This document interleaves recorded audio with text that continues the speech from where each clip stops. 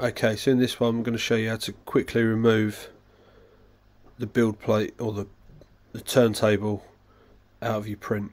For what I done for this is go to the little cheeseburger menu here, click on that and go to shortcut key, scroll down to delete section, and I chose a shortcut key of D for delete, and then click apply. You can choose whatever you want.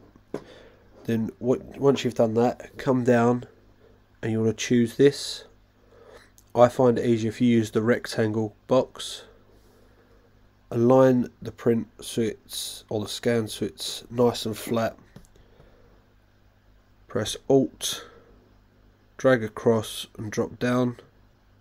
That will then select the bits, the build plate. Obviously I didn't go high enough, and then just press D. That will remove them, and then you can just do the same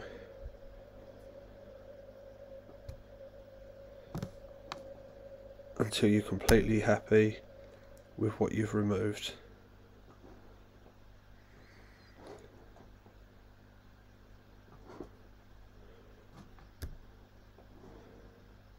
So I'll go a little bit higher on this one.